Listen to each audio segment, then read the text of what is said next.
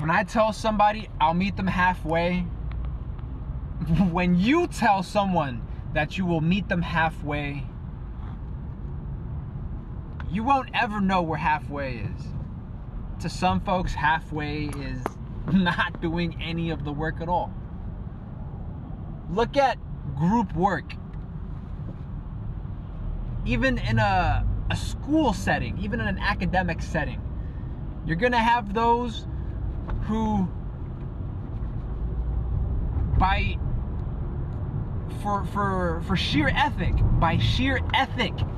will put in so much work that they'll shame everybody else. They'll put everybody else's ethic to shame. They exist, man. They're diamonds in the rough. So much so that they're self-conscious about not working. And then you got slackers. Contribute nothing. Can't carry a lick of salt. And yet, we all have to share this grade, right? I mean, it's become more and more equitable as time has gone on. Some professors recognize and have grown more vigilant of these forces, those who put in the work and those who just slack off and coast on the backs of everybody else's work, on the back of everybody else's grade. In life, in corporate, it doesn't end. Once you get out of school, you get up off the street, you stop fucking around some, you realize that corporate is gonna continue testing you, pushing your limit as to what halfway means to you. The beauty of it all is that you can define halfway again. You can define halfway anew. With every interaction you have and every new set of circumstances, and every one of them is special. You should want to personalize your interaction with people. Every new opportunity you get. Why? Well, for one, that's how reputations are made, right? That's how first impressions, second impressions, that's just how impressions come across. It's gonna be through meeting someone halfway. And again, distances may vary. What halfway means to one person means something completely different, may mean something completely the opposite to another.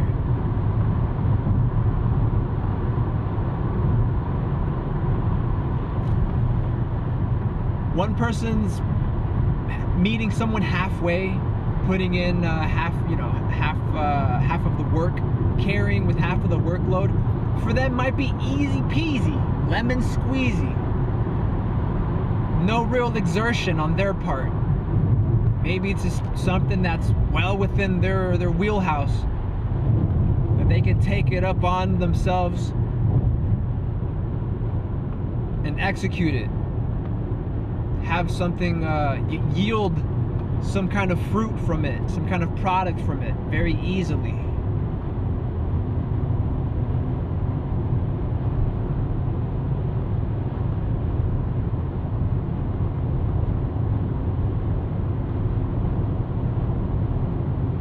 Otherwise, it's communicating it, being direct, but again, being open to negotiate where halfway lies, where halfway is, where halfway stands. There might be some instances where it's well within your area of knowledge, well within your area of expertise to claim halfway for the sake of creating time, for the sake of creating time for yourself. I mean, still, you're not gonna slack off and half-ass an initiative, half-ass a project because your halfway is qualitatively less stressful than your partner's. It's an opportunity for you to shine. It's an opportunity for you to over-deliver. You don't have to do double the work, but you can over-deliver. If the work is that easy for you, doing it in a creative manner is where innovation comes from. It's what makes work groups better. It's just a matter of meeting somebody halfway, but being conscientious about it, being sincere about it, sincerely meeting someone halfway.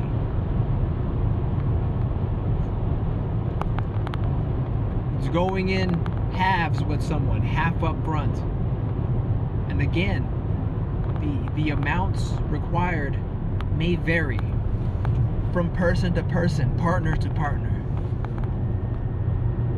Something you have to be conscious about. It won't always be tied numerically to some function or formula that where some artificial equality can be achieved. Nah.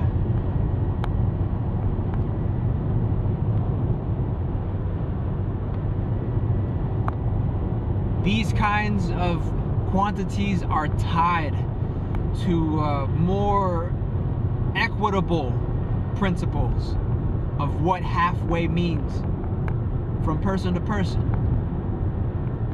and as it's defined from case to case. And it's going to be fact specific.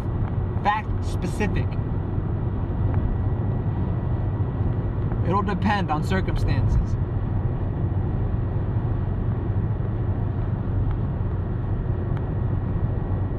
There might be some instances where halfway to you means having to do more as opposed to having to do less. But, you know, creatively, that's where the creative shines. When it's your time to do more, it's your time to surprise someone, pop up on them and inform their impression, whether their impression that they had of you was right or wrong.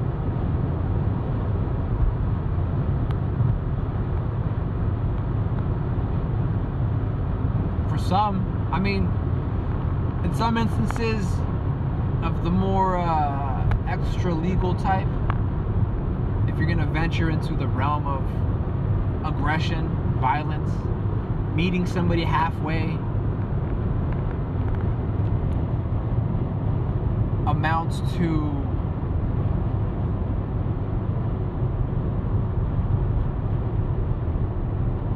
meeting someone at their opening threat, let's say, as soon as they exhibit some form of open threat, meeting them at that and then going all the way. I mean, we're talking instances where violence is a certainty, it's a guarantee, it's gonna happen. And that entails you going all the way, meeting someone halfway and then going all the way.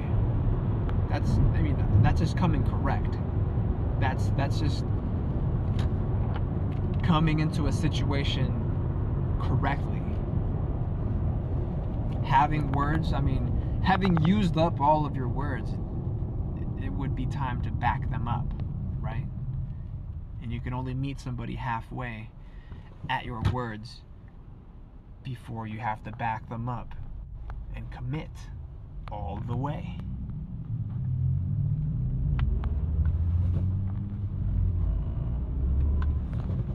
just a concept that I was mulling over. This concept of halfway.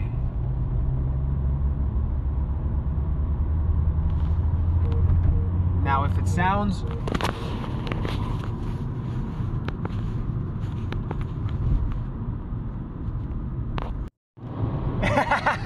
remix,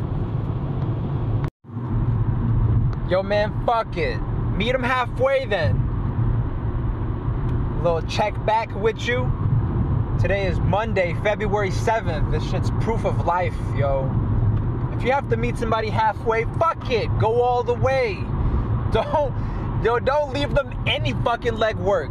If you can take it upon yourself to come up with a plan and execute it, what the fuck are you waiting for? What, you need somebody to hold your hand? God damn. Some other motherfuckers making excuses while you're doing all the work anyways. And this motherfucker wants to see you hurt, wants to see you go down, wants to see you expend all your energy and waste yourself away. Well, if you can set the deal up and knock down any motherfucker in the way on the path to achieving it, I mean, obviously keep it within bounds of righteousness, okay? Don't go out of your way snaking every motherfucker that crosses, that crosses your fucking path, right? That gets in your way, that you meet. Don't snake every motherfucker you meet, right? But there are gonna be some individuals who don't put forth the effort to be partners, to be business associates, to be in your fucking circle. And then there are gonna be some that are actually counterproductive, that become dead weight to themselves, that couldn't feed themselves, that couldn't find a way to make it work if their fucking life depended on it. And not only that, but they'll sell out your position. Some motherfuckers just can't be trusted.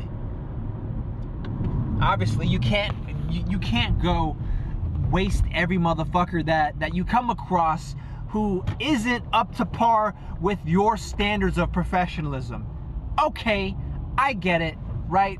I deal with quote-unquote diverse peoples every day. Like I said before, there is a role for everybody. Everybody fits a space. Everyone plays their part. Everyone has a position to fill. Everyone has a position to fill. And then there are those motherfuckers who could not, again, for the life of them, even fill the most mediocre position. What, they think menial labor, manual labor is above them, is below them, is beneath them. They think they're above manual labor. Motherfucker, the dirt never ends. Corporate is not respite. It's not a safe haven, yo. It's not a safe space. It isn't a haven to get away from the work. These motherfuckers like to think that, oh, as soon as I get promoted, as soon as I make it to corporate, oh, I'ma settle. I ain't got to meet no motherfucker halfway ever again. Nah! When you have people like Alex, when you have corporate cowboys in your ranks, you better keep an eye on them. Why? Because if you slight them for your own personal gain, oh, because Alex is rocking the boat, oh, because I know Alex will pull it through, oh, I know it's not on Alex's job duty, but this nigga isn't unionized, so he's not gonna work just to the letter. I know Alex puts forth 110%. He can be counted on. He's dependable. I can just stack work on him. Yo, with that extra 10%, over 100 that Alex puts down, he's digging your grave. And it is what it is. He'll meet you halfway to your grave. Oh shit, yo. Oh, whoops. Sometimes that's what you need. You need to meet somebody halfway, where they would have been, where they should be, given their potential to work. given their potential in their position, given their positional potential in an organization, some motherfuckers just slack off. Some motherfuckers are dead weight. Treat them as such.